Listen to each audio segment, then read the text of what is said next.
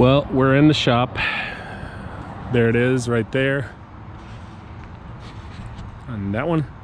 I am getting the 2 new tires on the trailer. One last bad one that I've had from this last summer, and then the spare, of course.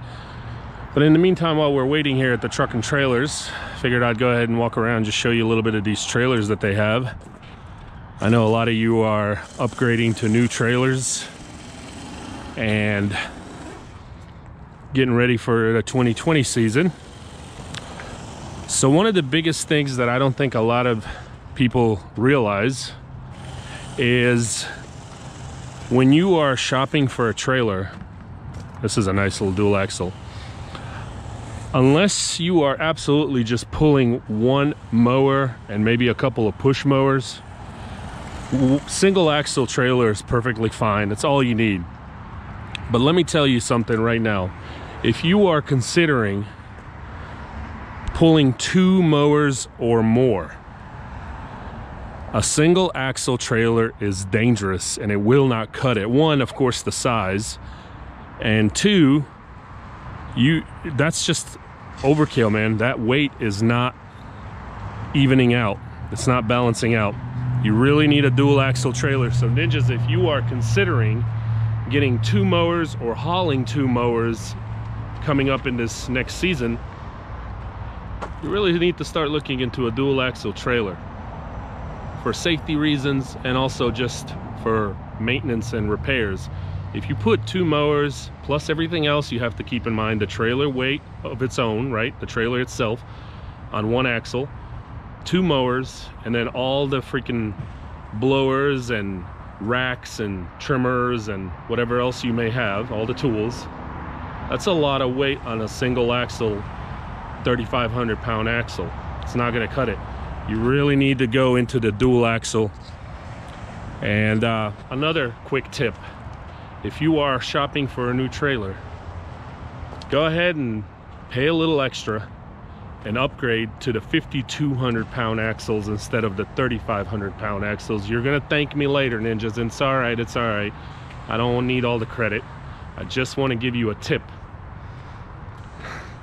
because I've learned in the past with the old trailer that I had, some of you may know who've been watching me for a while, I had problems with those axles and I've actually bent both of them. I ended up replacing them, and then I ended up selling the trailer. Of course, I was ready for an upgrade anyway. These are some enclosed right here, Spartan trailers. 5,200 pound axles is the way to go instead of the 3,500. Again, it's only if you are planning on pulling 2 or more mowers. If you're planning on putting some weight on that trailer, keep in mind the trailer weight itself plus all the other stuff, it all adds up. And it doesn't matter if you're looking at a utility trailer or an enclosed trailer, for that matter. Doesn't matter. 5,200 pound axles. It's one of the reasons my utility trailer cost a little more than what normally it would have, or the old one that when I bought it brand new, because it you know, it's a little extra, but I'm telling you, it will save you a headache down the road in maintenance wise, and you're not gonna bend those axles, man. Here's one that's very similar to mine. It's a Big Tex. It's definitely a used trailer, but see, I can already tell just looking at it, these are 2 3,500 pound axles. You want the 5,200 pound axles. I've had a couple of ninjas actually message me and ask me what I would recommend. One just recently, and I've had several throughout the last couple of months, and I've answered their questions, but it's now that I'm here and I'm just kind of hanging out and waiting on my trailer and tires to be replaced,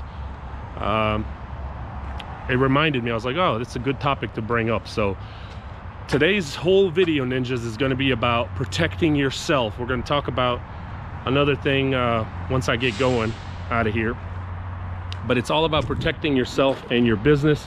And this is a good reason, or a good example of also protecting yourself and your equipment, making sure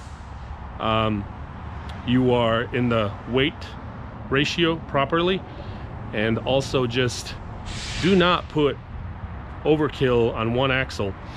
all that weight. So it's going to save you on maintenance and money down the road, right? Also, ninjas, a dual axle trailer, in my opinion, is just the way to go. You get a blowout, you can keep going. You've got 3 other wheels turning that can get you to the nearest gas station or the nearest shop, for example, or even maybe home. But if you have a single axle trailer, you get a blowout, you're in big trouble.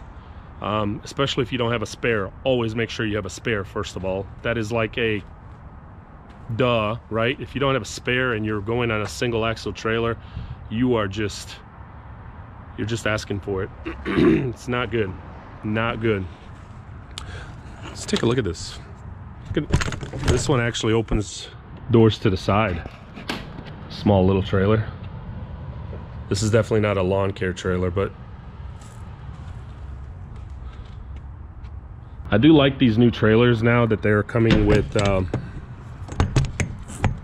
factory LED lights right here. It is very nice. I've noticed that on several others. I think that is something that all manufacturers either are slowly transitioning to, or maybe just certain brands. But that is pretty cool. It's a safety thing, guys. LEDs are always going to be brighter. They're longer lasting, and I like them that they're up here. Actually, that is pretty cool. So anyway, just a quick tip. 5,200 pound axles is my recommendation. Why not? If you're already spending that kind of money and you're getting a brand new trailer, just add a little extra and get the 5,200 pound axles. You're gonna thank me later. You're gonna thank yourself later. And you'll save money down the road in the long haul, because the 5,200 pound axles are just designed to withstand so much more beating and longer lasting. The longevity of life expectancy on 5,200 pound axles is amazing, and much longer compares to 3,500 pounds. Now look, if you're just pulling one mower and that's all you plan on sticking with, one axle is fine. Just make sure you have a spare. And if you are getting ready to upgrade to the to a dual axle, you really need to know what you're doing and what you're going to use it for. 2 3,500 pound axles are fine too, but in my opinion, it's just a little bit extra to upgrade it to that 5,200 pounds. And it's going to come so much handy later on. All right, anyway, just thought I'd share that. We're also it's all about protecting your business, right? It's all about protecting yourself, protecting your business. And let me get out of here. It's overcast. It's been overcast all freaking day because we got rain on the way. We've got rain on the way like crazy. And I think I'm not working tomorrow because it's going to be raining all freaking night and all day tomorrow. Also, a couple of other questions real quick that I just remembered. Tubed trailer or square box? Does it make a difference? No. It's really more of a preference. I like the square box because, as you ninjas know, we all like to use blower and trimmer racks, and it's so much easier to install them on a box frame than a tube frame. But you can go tube frame too.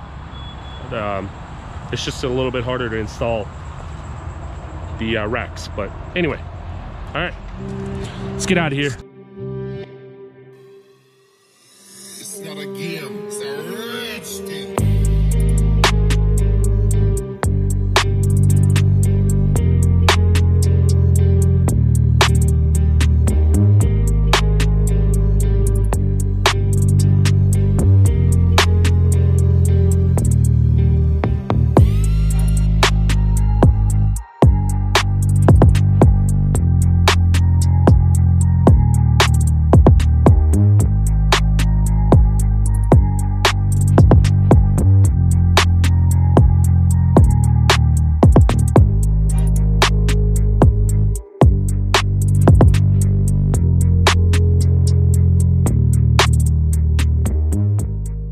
Well, there you go.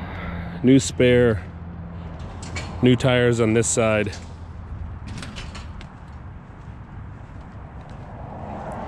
And new tires on this side.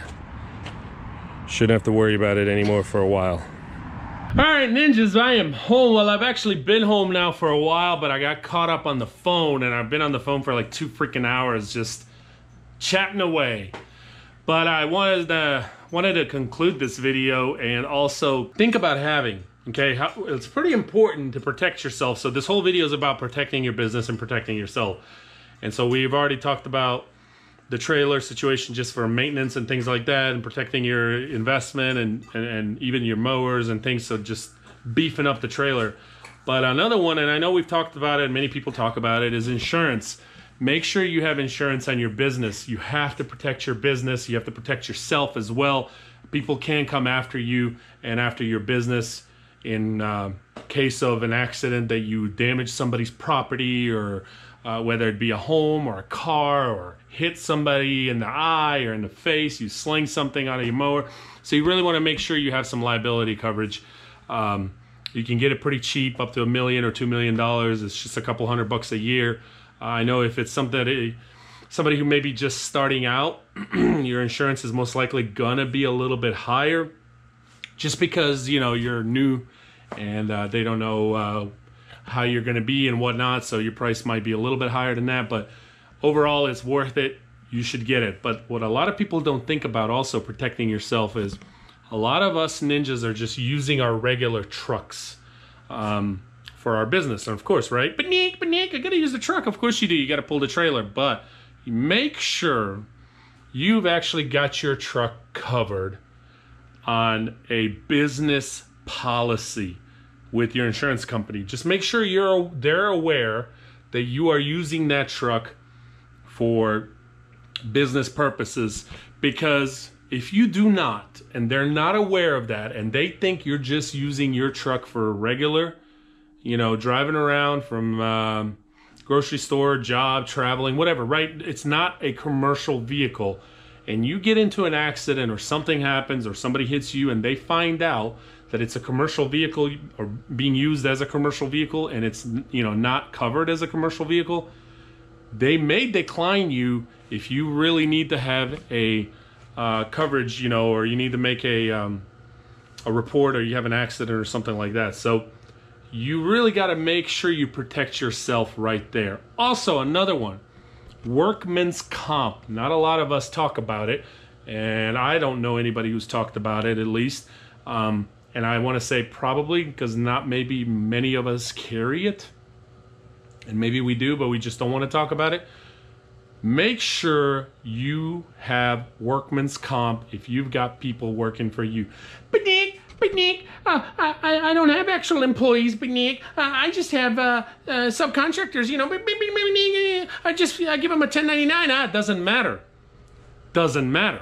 See, if they're working for you, they're on your time, they are still considered an employee of some sort, whether it's a subcontractor or an actual, a W-2 employee. Doesn't matter. What you want to do is protect yourself and your business, because if somebody's working for you, ninjas, and they hurt themselves, you don't know where that can go. Let's say they do hurt themselves. It's not severe, but enough that, you know, you send them home, or they got to go home. And they go home, and then they end up deciding to talk to a couple of their family members, relatives, friends, and those friends suggest and say, you're working for a company. You really need to go check yourself out. Then they go check themselves out, and they find out they have something pretty serious, right? Maybe a surgery. And all of a sudden, think, hospital's like, was this at a job or at home? And they're gonna say, no, this happened at work. Who do you work for? And they may not even push to come after you for the damages, but the hospital might. The hospital will do it. And so, because the hospital is also trying to make money, they're also trying to take care of this individual. So they're going to look ways of trying to find this out, who's going to pay and how they can get paid. Make sure you have workman's comp. Whether you have 1099 employees, or whether you have 1099 subcontractors, or you actually have W-2 employees, make sure you have workman's comp. It's not expensive. Don't get it on yourself. because that's going to really bring up the price up. You can actually get it on yourself, but that's like crazy expensive. But make sure you get it on people who work for you. As long as they're working for you, they're on your time, make sure they're covered. You have different packages. You have different packages that you can buy with a workman's comp package. And keep in mind, when you get workman's comp coverage, they will audit you. They will audit you, if not every year, every other year. They will audit you. And all it is, the audit is they want to see how much you actually paid this individual for the end of the year. And the reason they want to do that, ninjas, is that that's how you get into a certain coverage, certain package, so to say. And so, like, for example, 25,000 or under. If you, as long as you stay under 25,000 a year for that per individual or under, you're good. Or you can get the next one, I think is like 35 or 40, whatever. You get the point. So they will audit you. Make sure you get it. Protect yourself, protect your business, protect your equipment. Just protect yourself. Protect yourself. Other than that, I hope you enjoyed. I hope it helps you protect yourself. I mean it. And we'll see you at the next one. Peace.